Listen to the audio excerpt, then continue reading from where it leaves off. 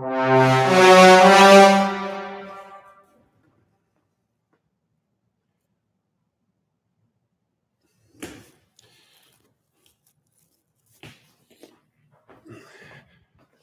we live? Can I just start? Yeah, you're good.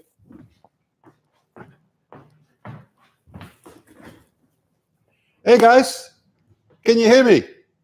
Say yes if you can hear me.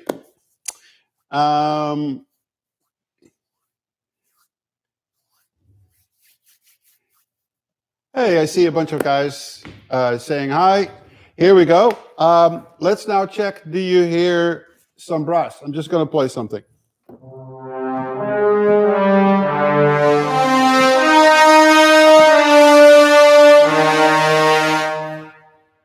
Did you guys hear that? Good, good, good. Loud and clear. Okay, the day is here. The brass library will come out today. And I'm very, very, very happy that we finally get to this point. I really would like to emphasize this is not the masterclass. The masterclass is something else. We will do that in the beginning of the new year, and that is only for the people who pre-ordered. And that will be roughly a 3-hour event where it's one-on-one with the people that pre-ordered the brass. We really go into depth how you use the brass and how I can help you become a better composer with it and everything else that has something to do with that. So that is for the new year, only for the people who pre-ordered. But nevertheless, I wanted to do a YouTube stream live with you guys to answer as many questions that I can that you guys might already have. At this point, I have the 12 tenor bones loaded. And I want to go quickly through some of these articulations. All the brass instruments have the same set of articulations, which is a patch, sustain patch with a strong attack. It's a sustain patch with a soft attack. It's a sforzando. It's a marcato long, marcato short, staccato, staccatissimo, and most of the instruments also have rips, except for the tenor bones. And sustain is possible on all these articulations if you want. Obviously, it's the most effective on the legato patches, on the sustain patches, I would say. Now, I want to go to my staccato patch. I have everything set up with key switches right here. And then in Cubase, I have my expression maps, so it's very easy to draw my articulations. Having that set, though, the sustain patch with the strong attack pretty much gets you through everything because it has a strong attack, and with the mod wheel going through the dynamic layers, you could already program a lot of the articulations that you need. So special recordings for this are not necessarily necessary. So I know that a lot of libraries have done swells and sforzando recordings at all kinds of lengths. But technically, this is so well recorded and programmed, you almost don't need it because you can program it yourself. So let's just play a little bit. So these are the 12 tenor bones in legato mode with strong attack patch.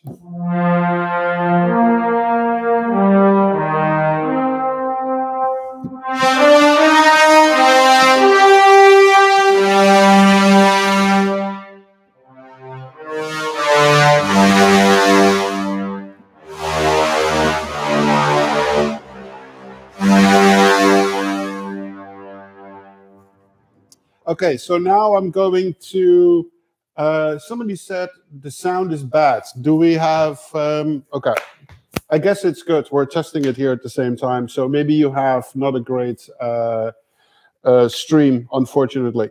Okay, so now let's go to the poly patch with the strong attack.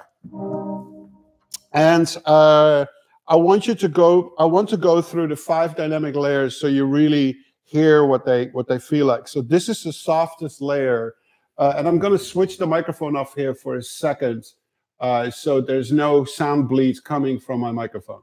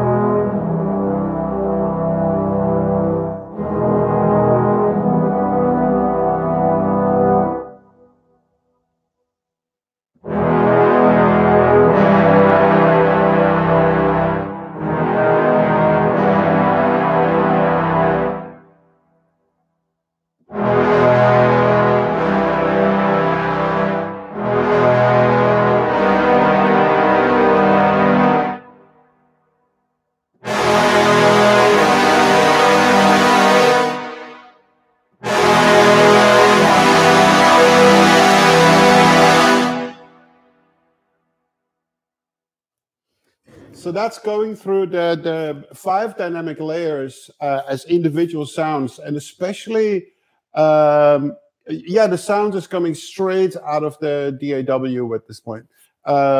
So when I go back to my softest layer,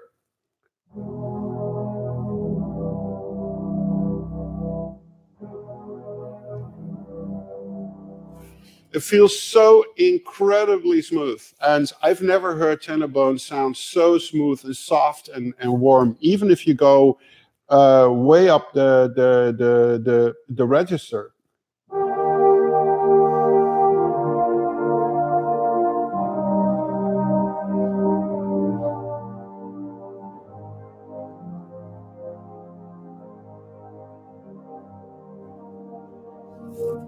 Very, very, very smooth sound. And okay, let's play some swells with the mod wheel so you could hear the dynamic range and how you can program swells and things like that.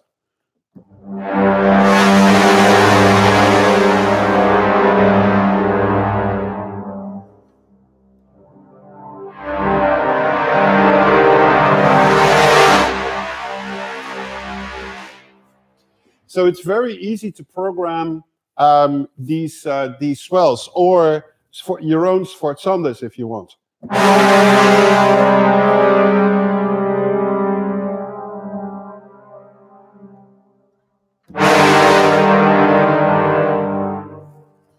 But let's go to some of the other articulations. So this is the soft attack.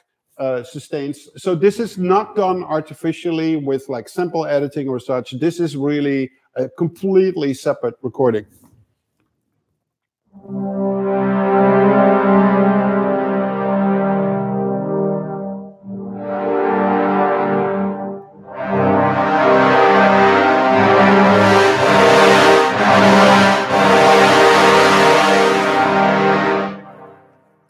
So very, very, very smooth. So let's go to a different articulation, which is the sforzande. So here we recorded 5 dynamic layers of the sforzande, which sounds like this.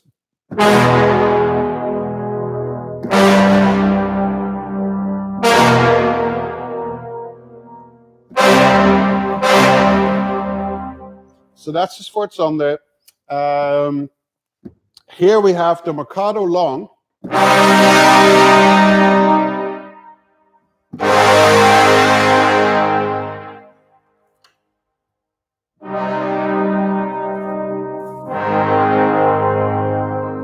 Also in 5 dynamic layers. Mercado short.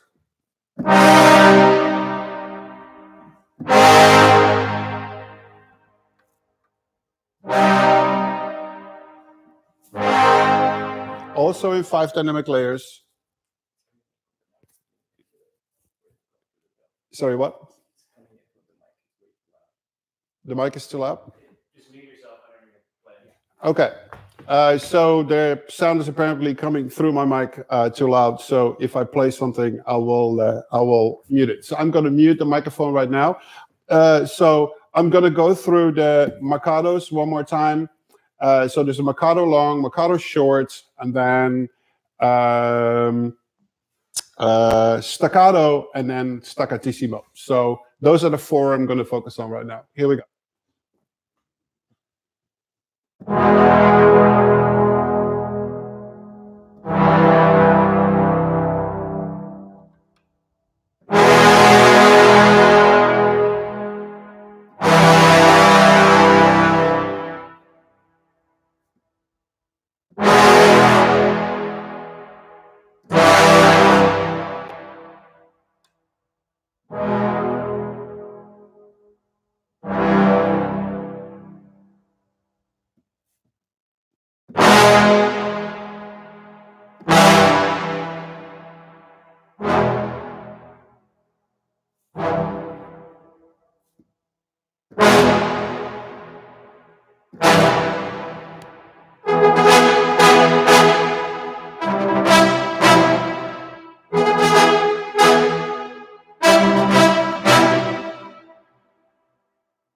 So there I went through the Mercado long, Mercado short, and the staccato and the staccatissimo. The staccatissimo is very, very short, and because of the round robins, you can really program the double and the triple tongue technique pretty well without having to need a separate recording for that, and to avoid the machine gun effect. So the demo that I did, that is part of the trailer that came out 5-6 days ago, has a lot of double and triple tongue technique in the trumpets and in the horns and in the tenor bones. So you could hear there that you can really avoid the machine gun effect, if you will. I'm just going to say something to my guys over here.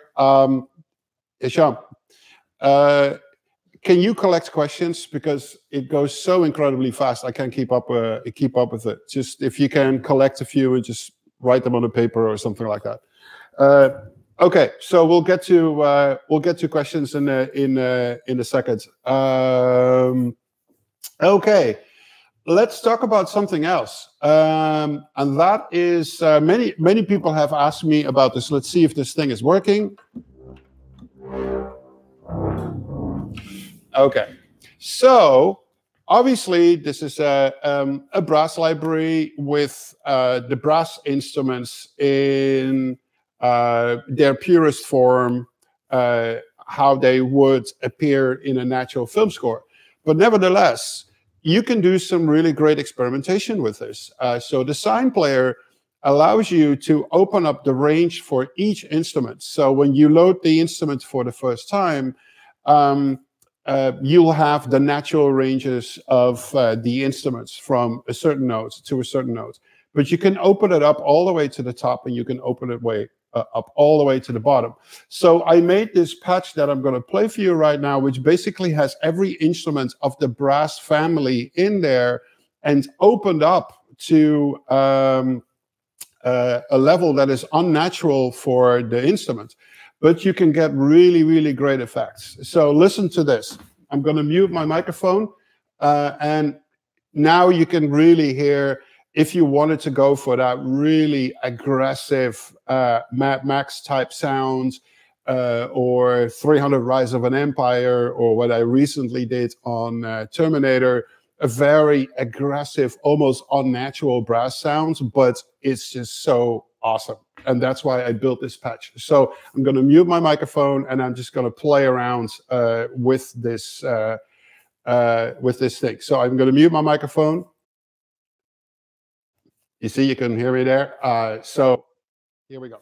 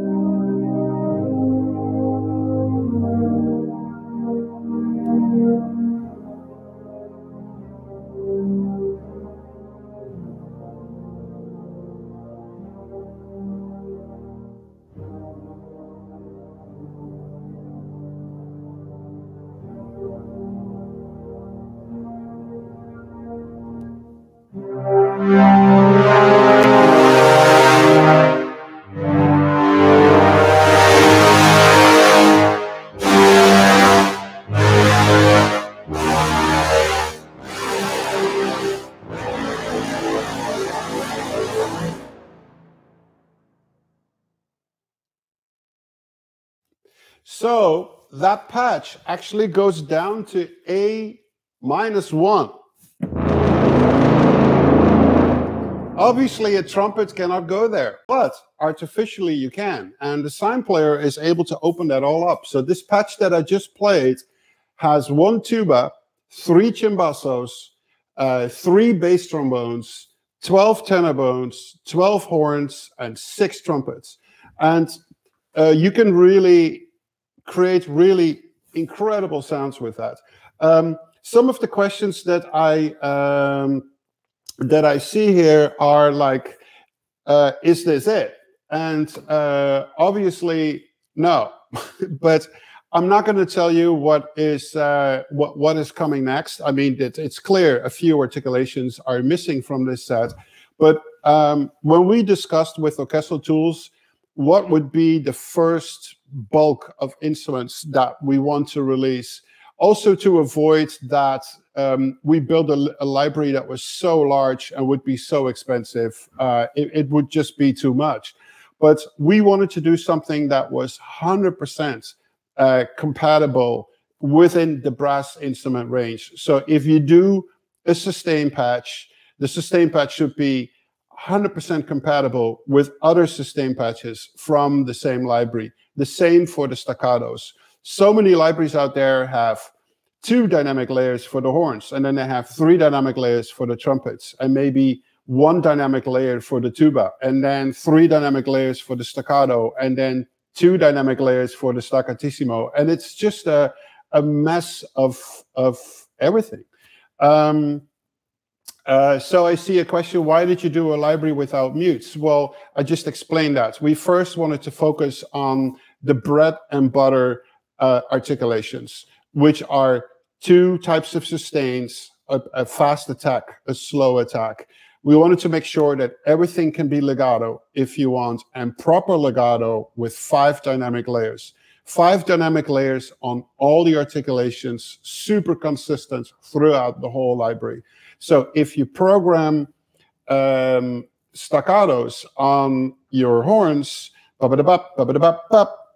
and you get the velocities right and the dynamics, you can immediately copy that to the trumpets and to the tenor bones and to the bass trombones, open up the MIDI parts, just change the voicing and the notes, and it will sound perfectly in balance with the rest, because the philosophy of the 5 dynamic layers, where the sounds switch to a different dynamic layer, is consistent throughout the whole library. And in order to do that really properly, it took a lot of time recording. It took a lot of time with Orchestral Tools and the programmers to get it really, really right. But also the players. That's why we spent so much time recording that we constantly checked if a mezzo forte on the horns was actually the same mezzo forte as we did on the tenor bones. And if it was not, we had to re-record that. Somebody's talking about legato runs. Okay, so let's go there. So I'm going to my horns.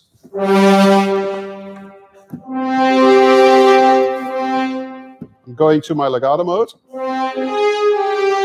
Okay. Now, I'm not a great keyboard player, but there will be videos uploaded in the next week or so. We did a bunch of studio times that are specifically for this brass library. But this is how the legato mode works, for instance, in the horns. So I'm just going to mute my microphone for a second. So first I'm doing a couple of slow, and then I'm going to do a couple of fast.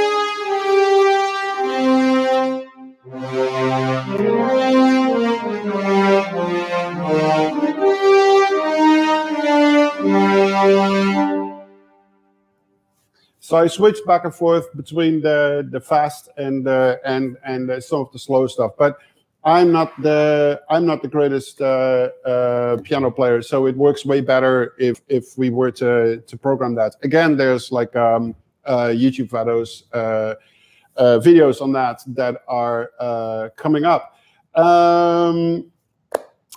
There's a question I hear mono. It's definitely not mono, guys. We have 2 people here testing it at the same time. You might have a bad stream or something. It's definitely stereo. Let's see. Do we have some questions that I can answer? Did you compile a few? Let's put it right here. Okay, first question. Nick Saya. What was it that was specifically missing from other libraries that made you want to make JXL Brass? What specifically does it do? What was missing for you? Well, for starters, guys, what I'm missing in most of the libraries out there is proper soft brass that sounds super, super warm. Again, I'm going to grab one example. I'm going to grab the chimbassos. Now, the chimbassos by nature... one second. So the chimbasso by nature is known as a very aggressive instrument. And the reason why I'm picking this instrument right now is because soft horns are out there. We all know that. Tenor bones is already a problem. Like most libraries do not offer a super butter silk smooth, soft sounds. So let me play the chimbassos very, very soft. I'm going to mute my microphone for a second, and here we go.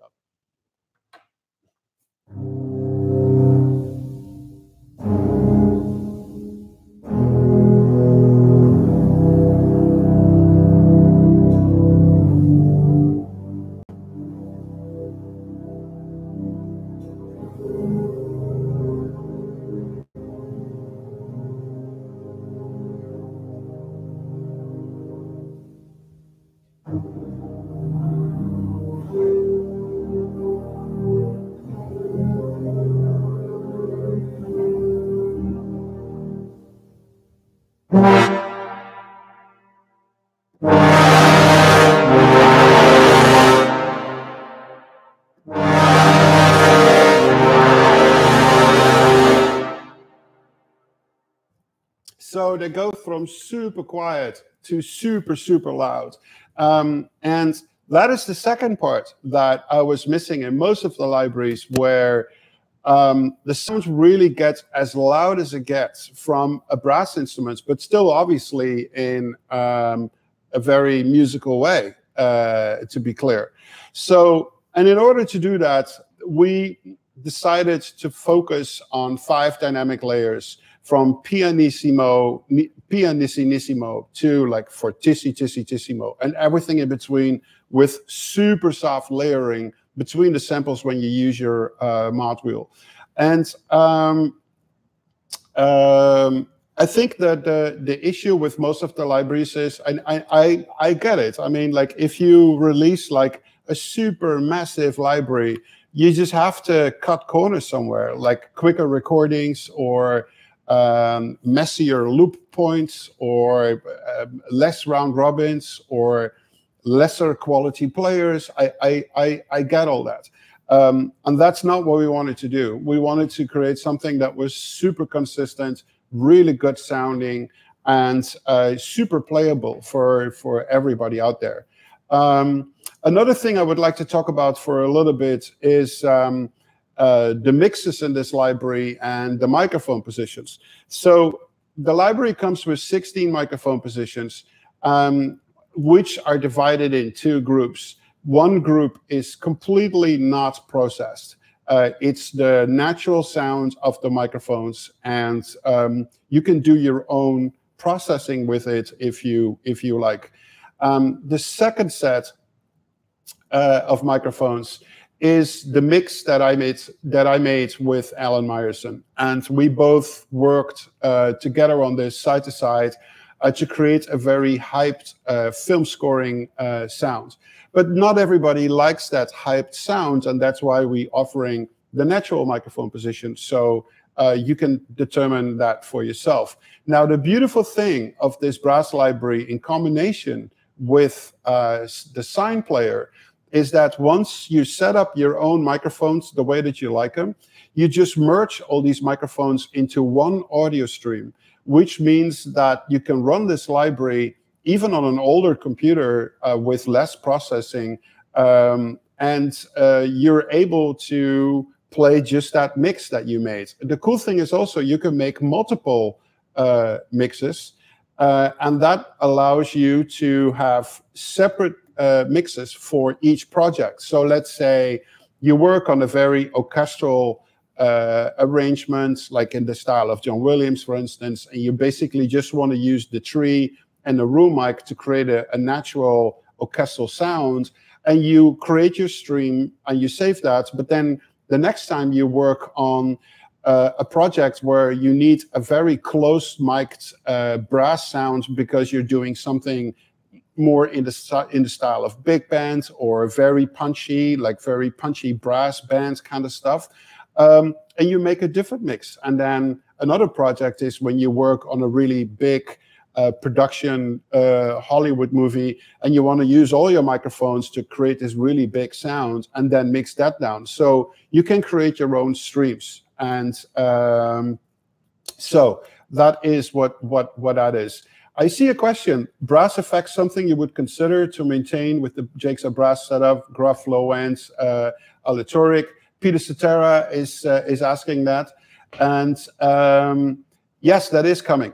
One of the things that I promised last year doing NAMM is that I did a huge amount of sound design on brass, and also huge amount of brass effects.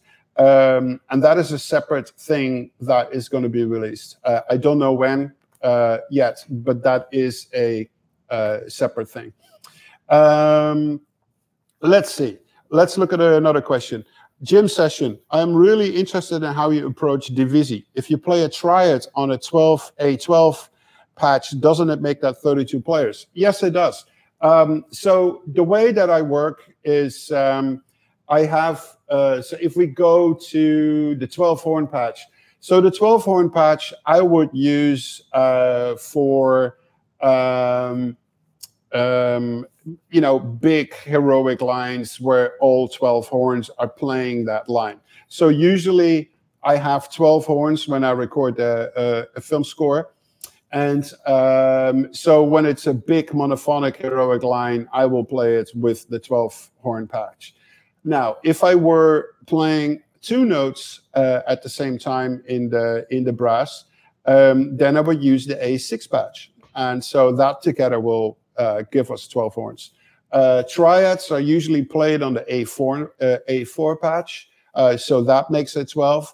And then there's combinations possible of stuff. So if you have a 3-chord or a 4-chord, a 4-note chord, but still with a line on top, then potentially I would program that with the solo horn, and then with the A6 patch, I would play whatever the theme is, and so we divide the horn players up. But usually I don't go over more than a 3-note divisi within the horn group, unless it's an effect where they all play their own notes with like detuning to get like a certain brooding effect.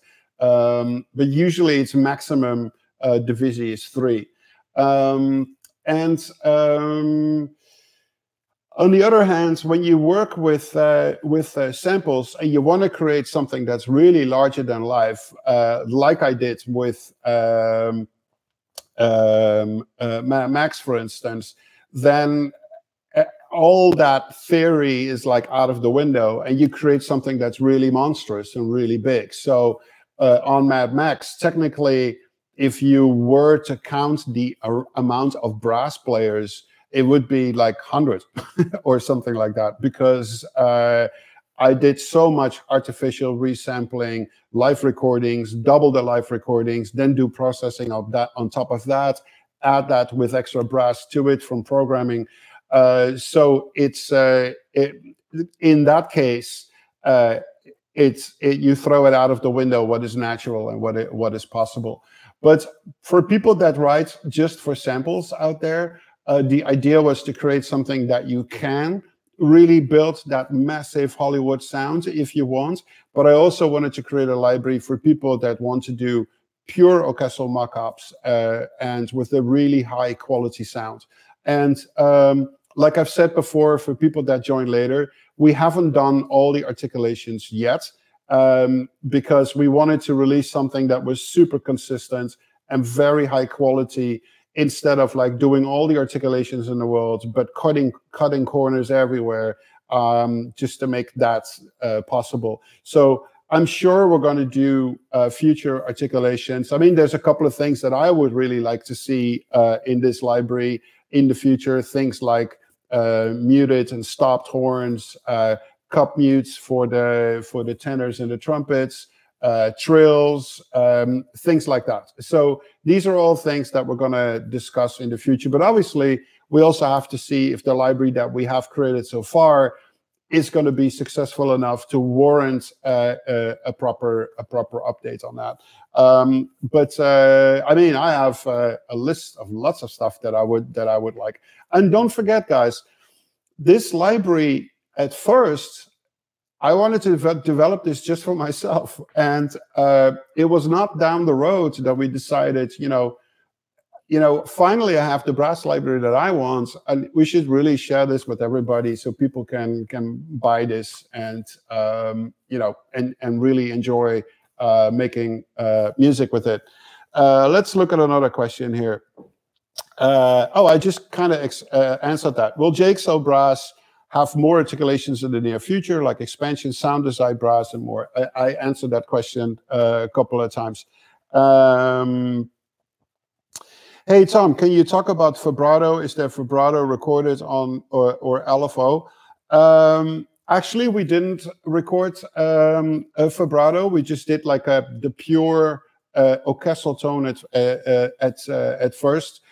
Personally, I am not a big fan of vibrato in certain instruments. You always get the great detuning effect when you have multiple horns and when you have multiple bones and bass bones and stuff like that.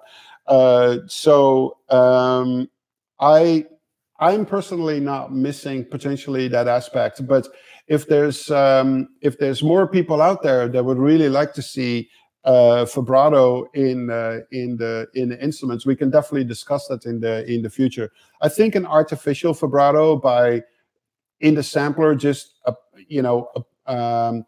hooking that up with modulation to the sample and just having it do it feels like very, very unnatural to me. Next question is Mark Battauer. When we extend the range, will it extend for the whole instrument, or should we do that for each articulation? No, you don't have to do that for each articulation. It's just the instrument. So the moment you open the instrument up, it will work for all the articulations immediately. And that's the upsides of this library. People also have been asking about the purge function that people have seen on the player. The purge function works exactly like you would think it is. So when you load the whole instrument, you get all the articulations of the instrument automatically loaded. But you could also load each articulation by one and just take it from there. So you can customize that. Now, if you were to load the whole instrument with all its articulation, and you hit the purge function, it's basically going to unload everything. And then when you start playing notes, it starts loading the notes that you're playing. So you can keep your arrangement very lean in sample usage to save memory, obviously. Now, some people also ask questions about how I've set it up. I have set it up on an old server unit. I'm just looking at my tech here. It's a Xeon processor from what, 2009 or something like that? What? 2012. And what's the processor that we have on there? It's 6 cores, 12 threads, 3.2. Yeah, 6 core. Right? Yeah, 6 core Xeon processor. So it's a 7-year-old computer. And I have the whole Brass library loaded there. I did do pre-mixing myself of all the microphones. So I created my own mix that I really liked, and we merged those microphone positions into 2 streams. One stream is going to the front speakers, and one stream is going to the back speakers, and that's how I created the sound for the library.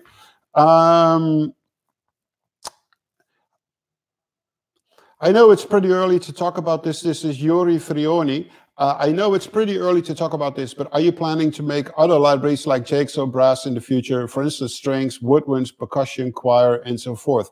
There's one library I can announce already, and that is JXL Triangle.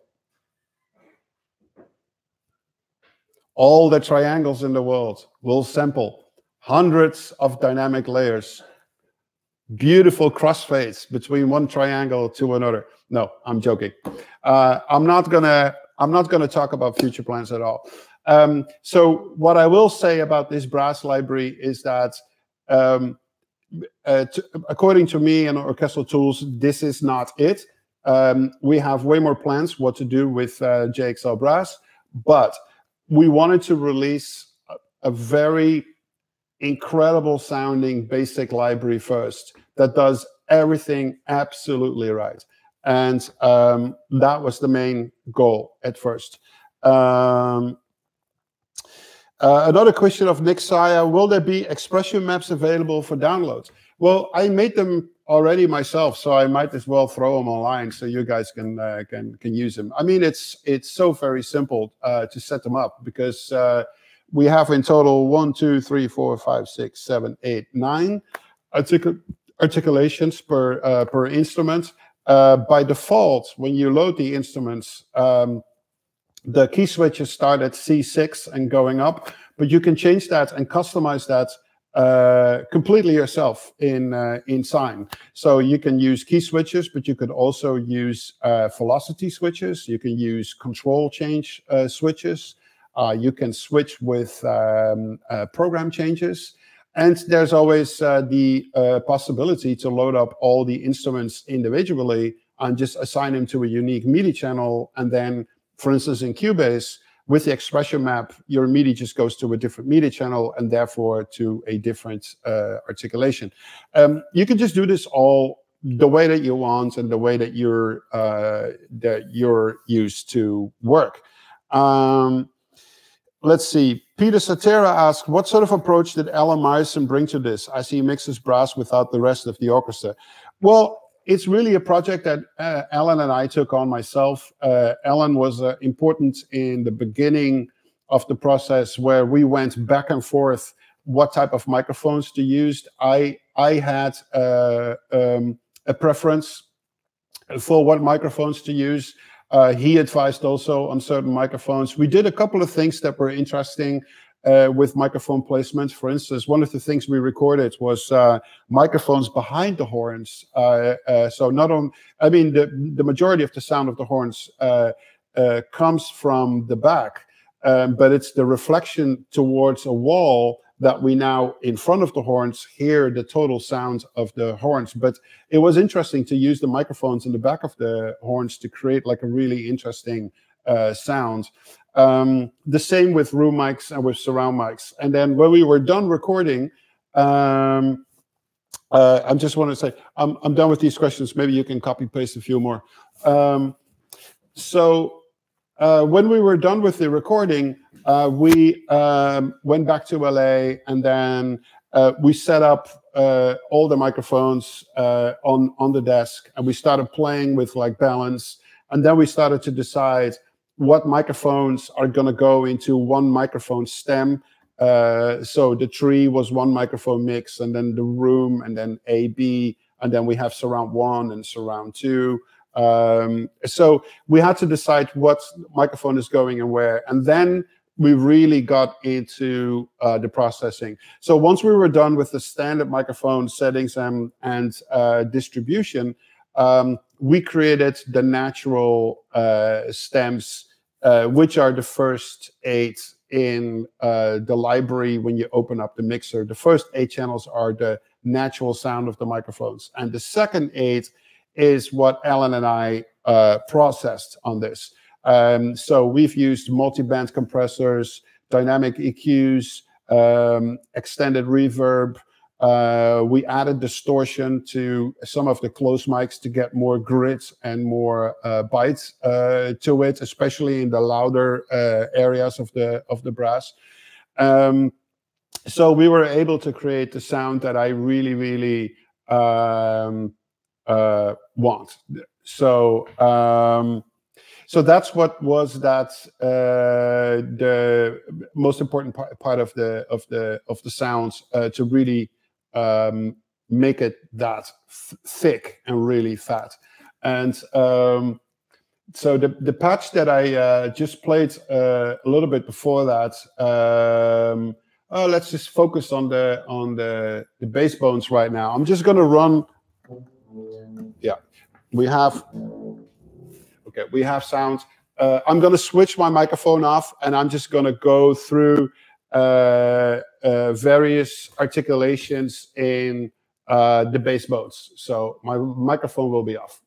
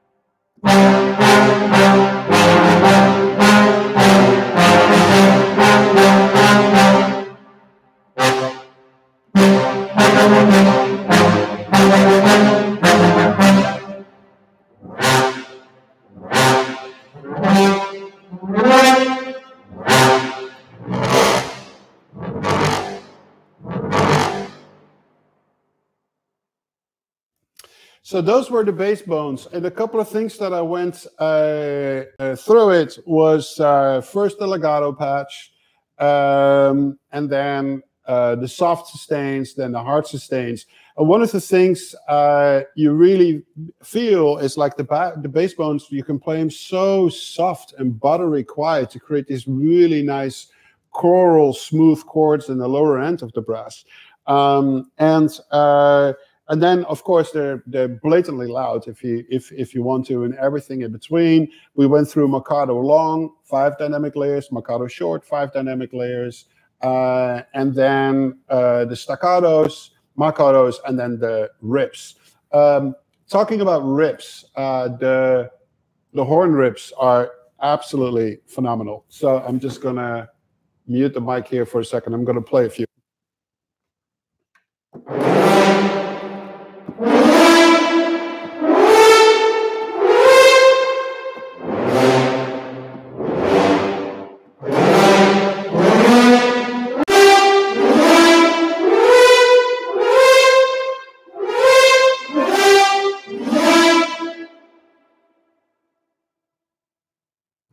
There you have it. The rips, the rips on the horns, like incredible. Just like, and what's really great with the rips, how you can program them, you can let them run into the one, and then continue programming with the staccatissimo or with the staccato, and you get really incredible, believable things that sound like, wow, that is actually live, but it's not. it's programmed. So I have discussions sometimes. Somebody says the sound of this walkthrough is nothing like the sound of this stream is nothing like the walkthrough. Yeah, absolutely, because a walkthrough is a proper high quality audio that is then uploaded to YouTube, and you can watch it in almost like really good quality. This is a live stream, so if there's like something weird happening here in the building or somewhere else, the audio gets compressed to almost nothing. Question, can you tell us something about your work with Zack Snyder?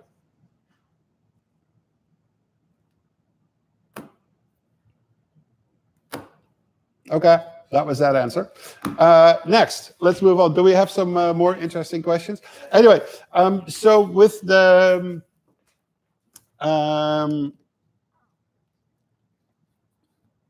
let's see.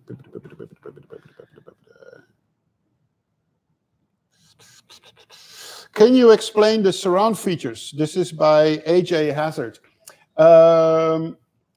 Well, the surround features are what you make of it, obviously, yourself. So with the microphone positions that we just discussed, if you want, you could have all these individual microphones coming into your DAW system.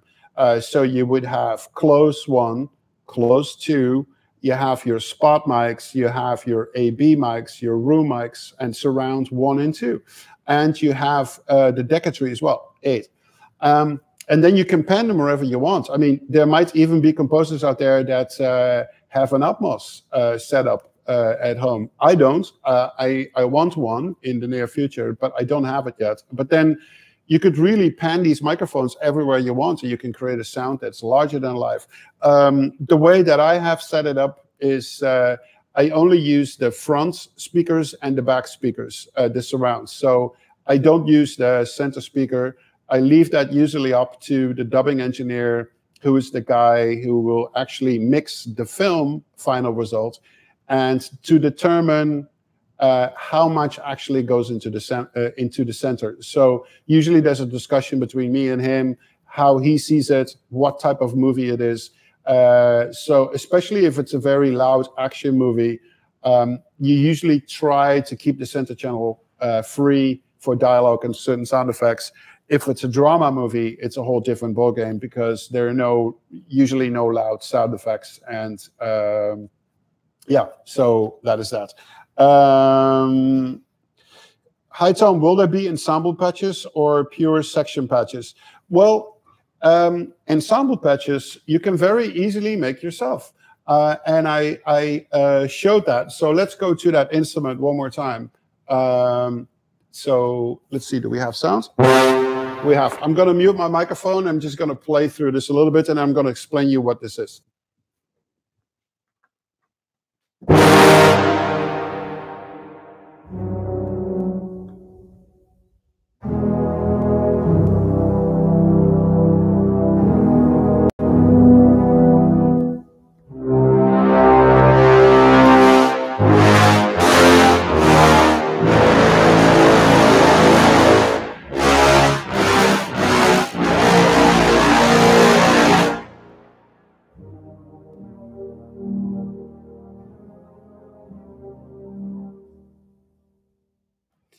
So what we just listened to is a combination of each instrument in the library in there. So the trumpets are in there, horns are in there, cimbato, the tenor bones, and the tuba, and the bass trombones. And I've actually extended the ranges, so the trumpet now goes down to A-1. The tenor bones go down to A-1. The horns go down to A-1. The tuba now goes down to A-1, and the bass trombones and the cimbasso. And I'm able to play artificial patches. But obviously, when you do play in the range of all these instruments, so for instance, this chord here,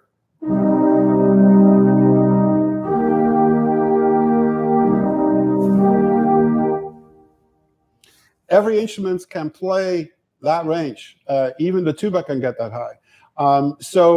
That is interesting. So now you're having trumpets and tubas and horns and tenor bones playing together in the same range. So it's very easy to make your own patches, it's just very easy. And this is like, besides the standard patches that you can load. So the way that I have set it up is I have on a VSL machine a V-frame with all the standard instruments. So I've got my 12 horns, and then I've got my 6 horns, my 4, my 1 horn, and then I've got 12 tenors, 6 tenors, 3 tenors, 1 tenor. Then I have 6 trumpets, 3 trumpets, 1 trumpet, 3 contrabass trombones, and then my 3 cimbasso and my 1 tuba. And then I have a separate V-frame where I'm basically creating instruments that I like to create. So a combination of horns with tenors, or a combination trumpets with horns, or a combination bass bones and cimbassos with tuba. So this is all very easy to set up. How many instruments do you have loaded at the same time for Divisi? I really don't at this point. So I have one of each loaded, and that's how I write at this specific point.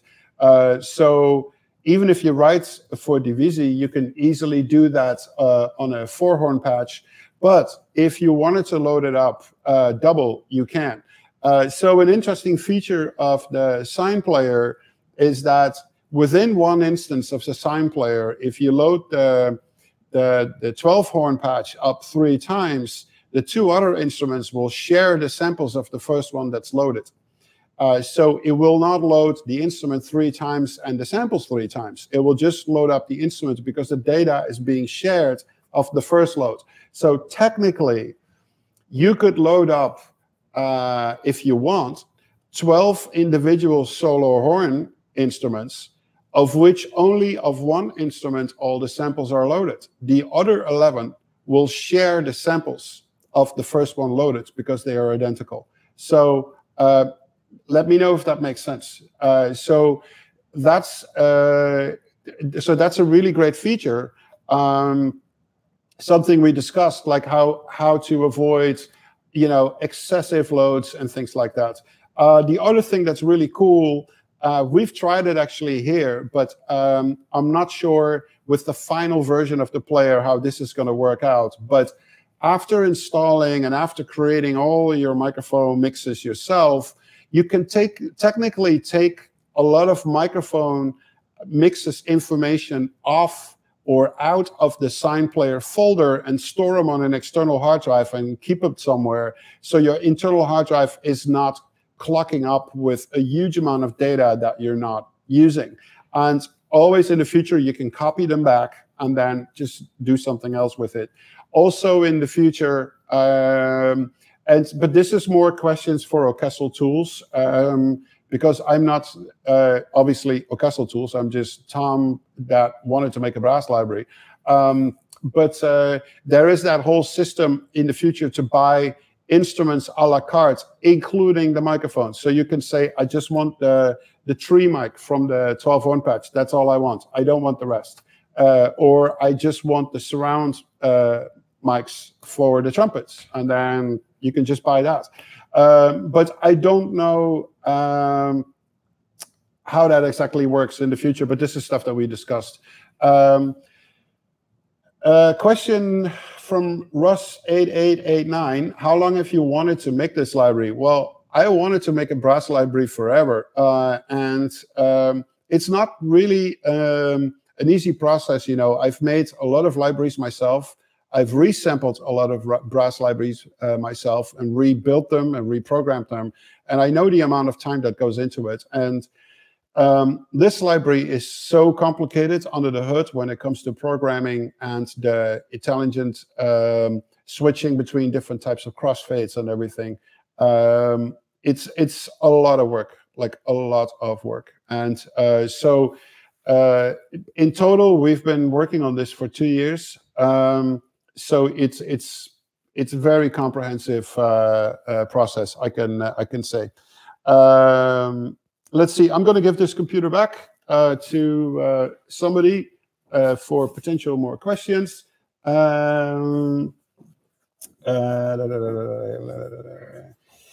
Question: can we remap articulations to MIDI controllers instead of keys? Neural minds. Yes, you can. You can completely set up how you want this to set up. You could.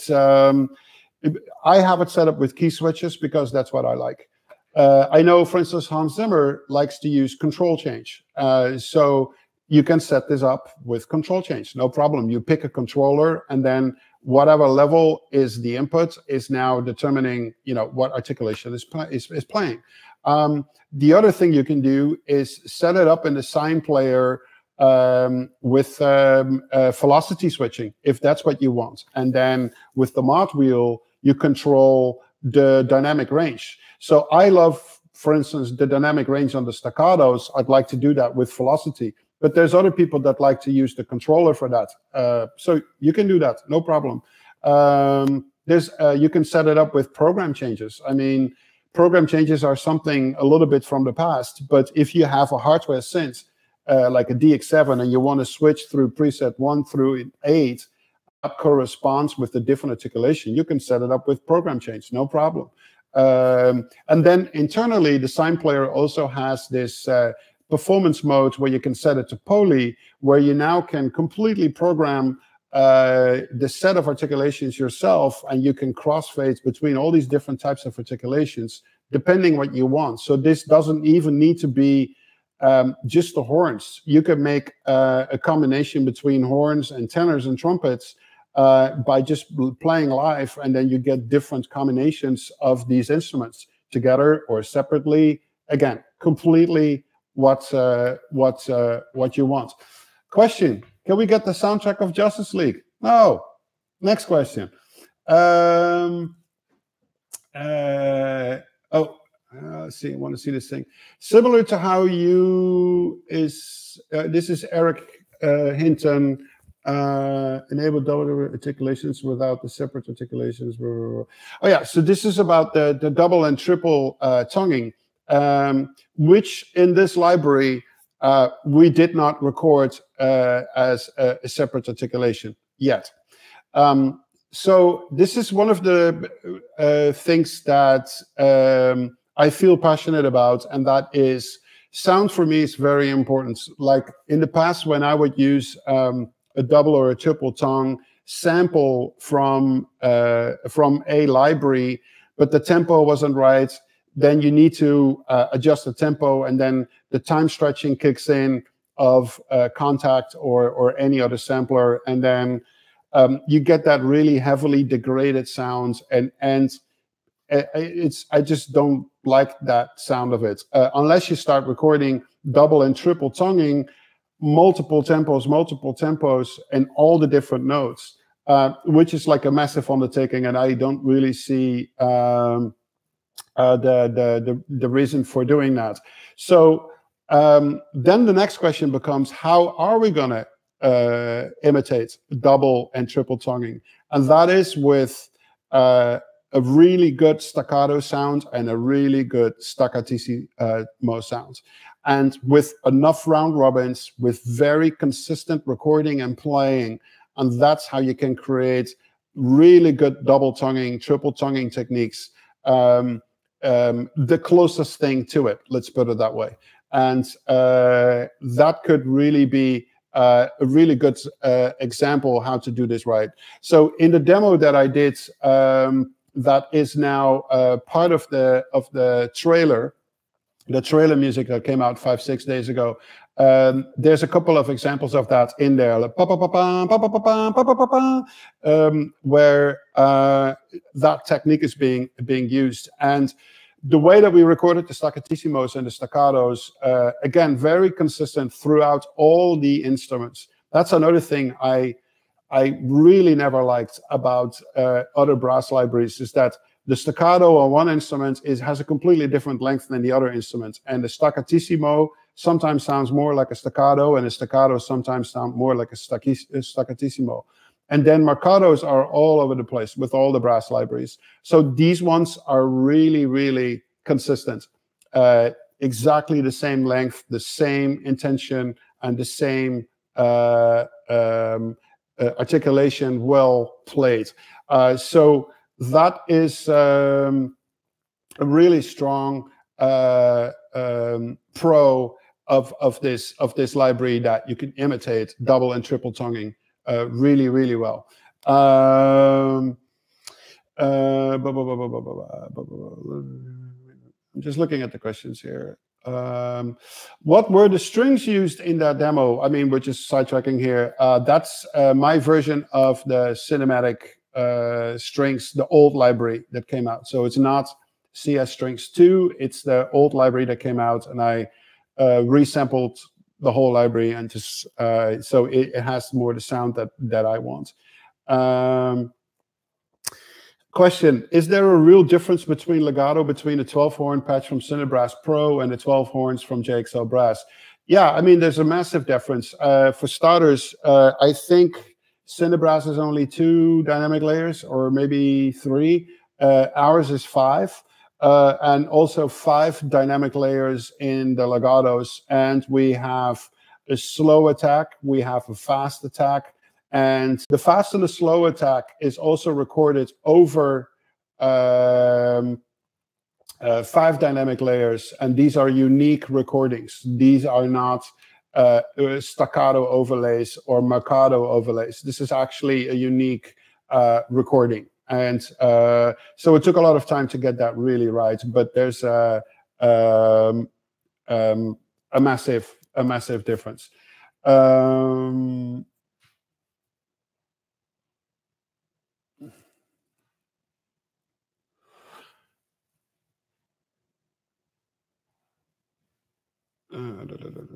Let's see.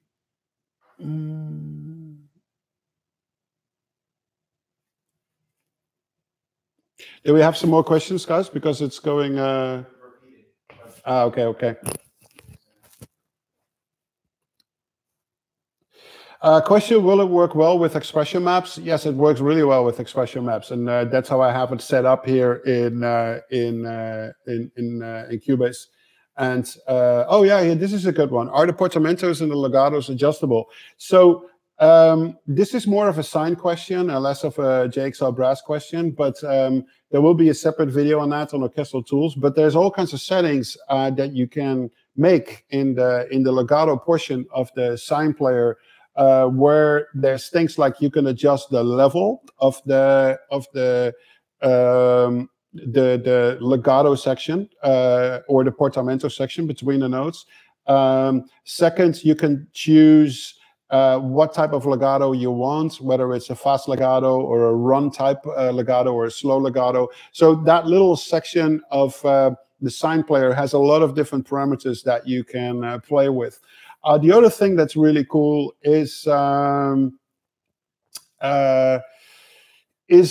that you can do with the dynamic range of the layers. So there is a soft layer available in the player, and also a filtered layer, and also niente. So niente is a function where if the mod wheel goes to 0, the volume will also be 0. There's nothing coming out of the sampler. If niente is off, if you put the mod wheel down, you just hear the softest articulation of, let's say, a horn, but how in its natural context. So that's what the horn would sound like in real life at its quietest. And the soft layer function is interesting because if you click that on, there will be more room on your mod wheel to move in between the 2-3 softer dynamic layers. And then if you really go up to the top, that's when you get the really loud layers. For people that program more for softer brass, like a standard orchestral setting, they have way more wiggle room with the mod wheel to get those transitions like super, super smooth. And with the soft layer off, you basically have an equal slope, if you will, from soft to loud. This wasn't asked before. This is the Almighty E, but how's the performance RAM CPU usage? Can you purge the samples? Well, I did talk about purging. So the idea is that when you load an instrument, you can press purge and it's going to throw everything away. And when you start playing, it's going to start loading the little bits of intro bits of the sample one by one based on the notes that you're playing. And then obviously it's streaming. It has a lot of parameters when it comes to optimizing your computer, how to stream, buffer size, all these different things. Some of these things I don't even know exactly what they mean, but you can get really, really detailed into it. CPU usage seems to be very fine. Like I said, I have the whole brass library loaded. I'm using 2 microphone positions per instrument, and those are the merged microphones mixes that I made myself. And I am able to stream up to 60, 62 stereo voices easily at the same time. So that's pretty much more than you would ever need in a standard brass arrangement. I mean, if you have 3 horns playing, 3 trumpets, 3 horn lines, I mean, 3 trumpet lines, 3 tenor lines, 1 bass bone line, or let's say 3 bass bone lines and 3 cimbasso lines and 2 tubas, that's still 15. So in able to get to 60, it's you have to do some really crazy stuff. Sign does have a standalone version, but I'm using it in Vienna Ensemble Pro, and I think most of you guys out there are using it in Vienna Ensemble Pro, or maybe some actually loaded up in their W themselves. Let's see.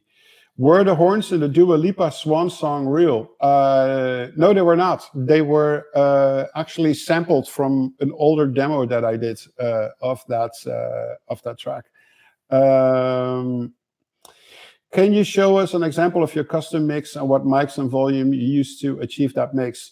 I'm going to do that separately in a YouTube tutorial, and also during the masterclass. I can't screen share at this point, so I can't show you that.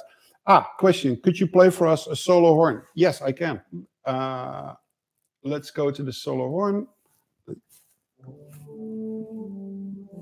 Okay, and I'm going to switch my microphone off.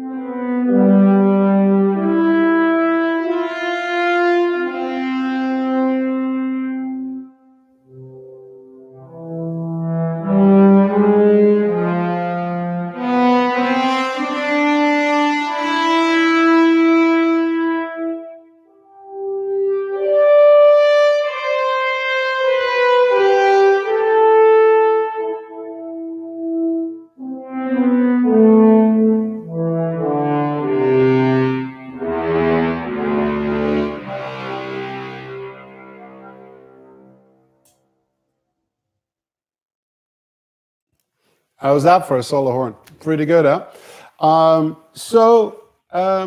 What you can do, I mean, this is not perfect, but what you can do until you decide to do something else. For the traditional orchestral writers among you, you could load up the solo horn, let's say 6 times if you write for 6 horns.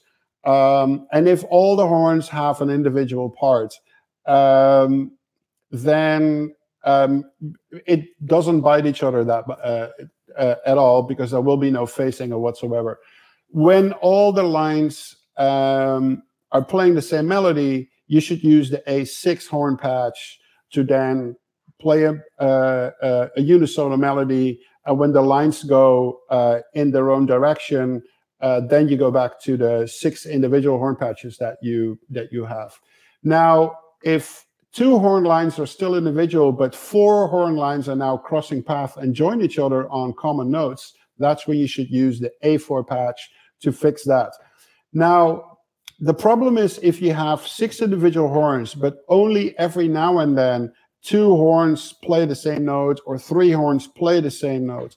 A trick that you can use is detune the sample patch by half a note in Cubase, bring it up by half a note in your MIDI modifier, and Logic has that parameter too, and Cubase and Pro Tools too.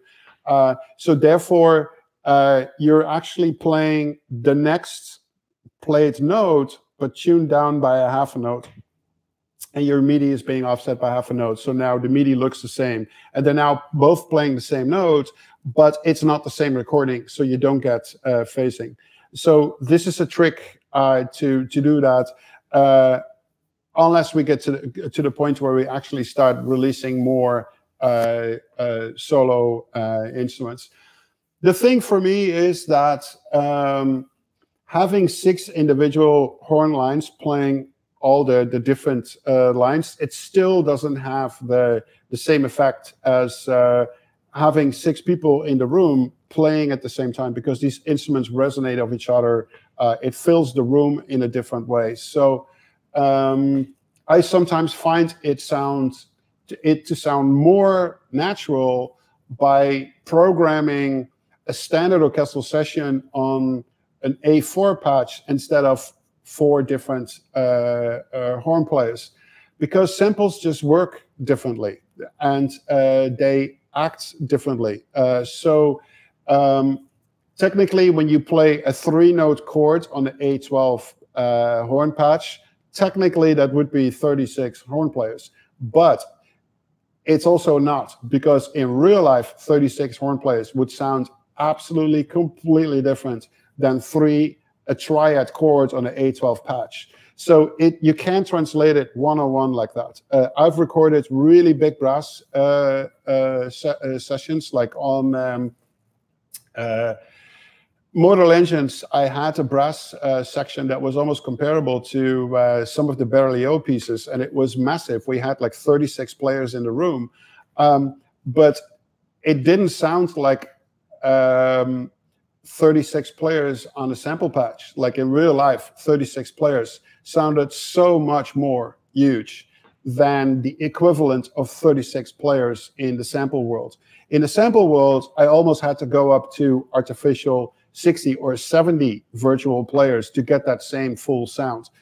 So a triad played on an A12 horn patch sometimes can still sound thinner than actually 12 horns live playing that 3-note chord. So that's the difference between actually playing with live instruments or with samples. Let's see if there's some more interesting question.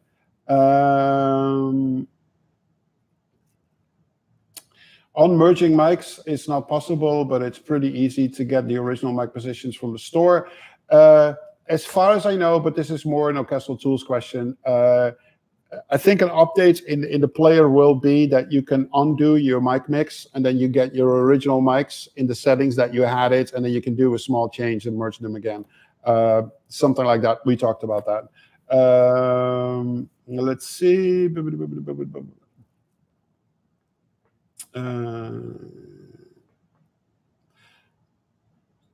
Are the trumpet and sax suitable for fast, funky playstyle? Well, There's no saxophones in this, but if we were to go, let's say, to the horns, and then we go to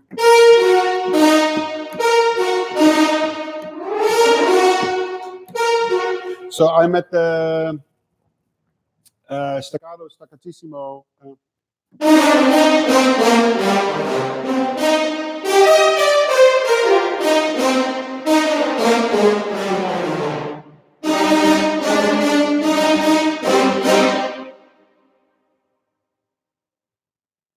So it's very punchy, and the reason why I picked the horn, it's very hard to get a horn punchy. Trumpets and trombones, way easier. And so you can really do it's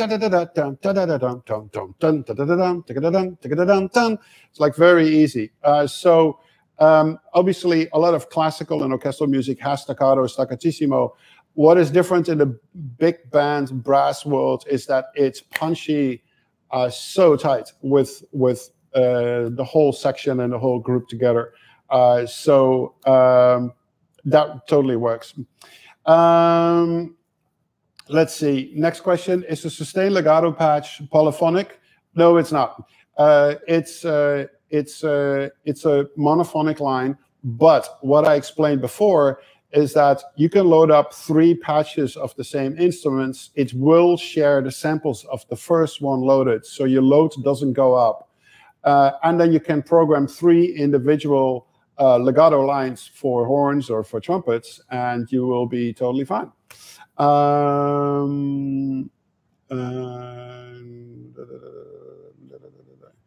Let's see. Hey, Tom, with higher dynamic range, is recording MIDI automation clips now harder than before without hardware? Is programming it still easy? I'm not quite sure what you're asking, but the dynamic range is huge because it goes from pianissimo to fortissimo.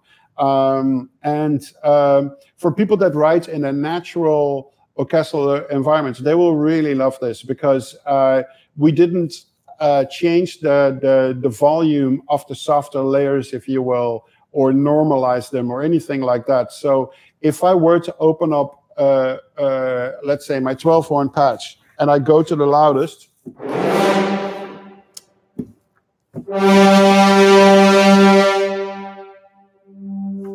and that's the quietest, but that is actually the quietest level in the room with the real live players playing that note. So I know that some libraries normalize their samples, and then in the sample editing process, they try to adjust for that and then bring them back down so it kind of doesn't sound as loud.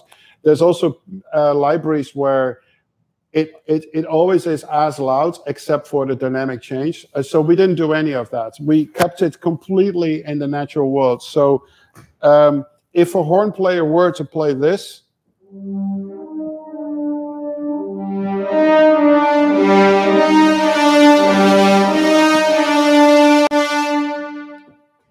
that would be the real dynamic range.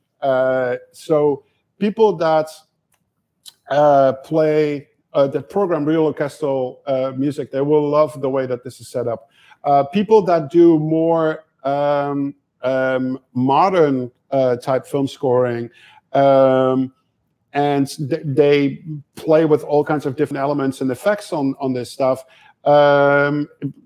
It's no problem. I mean, like whatever you want to do with it. And so it's easier for the people that use brass in an artificial way to work with a brass library than for people that want to write really straight up orchestral music, because lots of the brass libraries out there fall flat for a lot of these people because they can't really get the natural dynamic range. They can't get the proper legato switching between all the different lines. So for me, it was very important that the library and the articulations that are available at this specific point in time will service all these different groups of composers. A TV composer should be totally happy immediately unpacking this library and playing. The same for people who want to program music in the style of How to Train Your Dragon or Star Wars or any type of 100% straight up orchestral music. And people that want to make blatantly loud trailers that sound as intense as Mad Max, for instance. This brass library is for all these people. And so that was the plan. I have time for 1 or 2 more questions, and then I need to actually get back to making money. Otherwise, I can't pay the rent at the end of the week, end of the month. Let's see. You have mentioned that orchestral recordings sound too thin for modern film score. How do you go about making the other elements sounding well?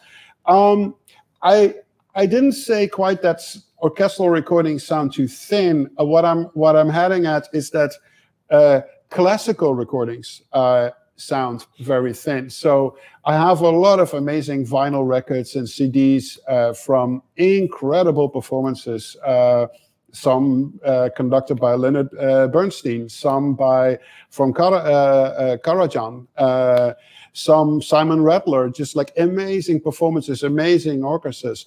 But they usually hang the microphones down from the ceiling, and the recording that comes out of it is an incredible performance by the players and interpretation of that piece of music. But if I play that on my speakers here and I compare that, let's say, with Mad Max or with Alita or any of the movies that I've done, the orchestral classical recordings, they sound so thin. The stereo image isn't really wide, and there's not a lot of low frequencies and a lot of like top high frequencies. I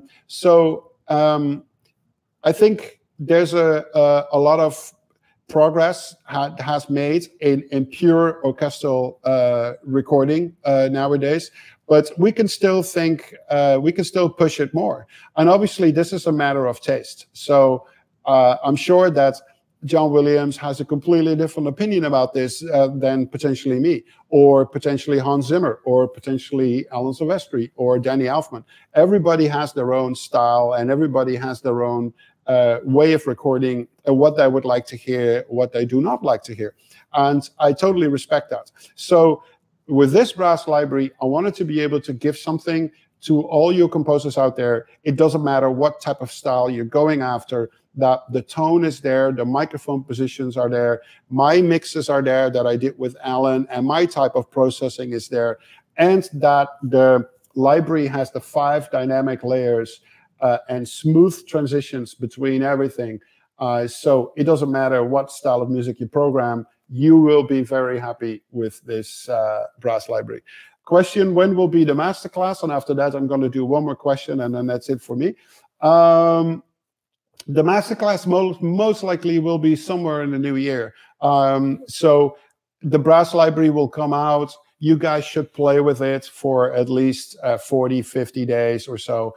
And really gather information, not only for yourself but also for me, like what you like about it, how you would like information, how to use it, or how I do certain things.